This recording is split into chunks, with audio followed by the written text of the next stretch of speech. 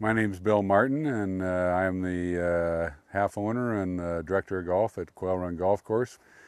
We were 9 holes until last year, ranked as the second best 9-hole golf course in the nation by Golf Digest for 15 years, and last year added our second 9, which we think is even more spectacular than the first one.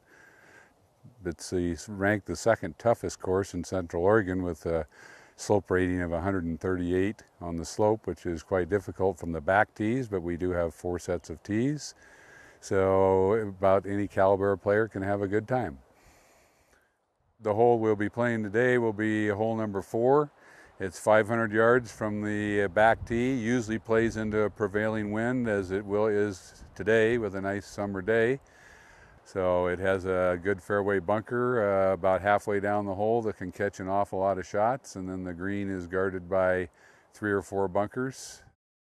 The strategy of the good player is to play it to the left side of the fairway to keep it away from the fairway bunker that sits on the right-hand side, and to try to drive it, if you can, somewhere in the 275 to 80 yard range, leaving you with a little over 200 yard shot into the green.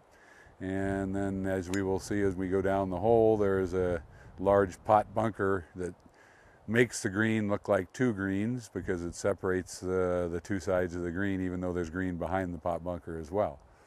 Any place on the green is fine on my second shot. And the average golfer should do the same. If they're trying to hit the green in 2, forget about where the pin is, try to get it on the green and put the pressure on your putter to see if you can 2-putt for a birdie from that point.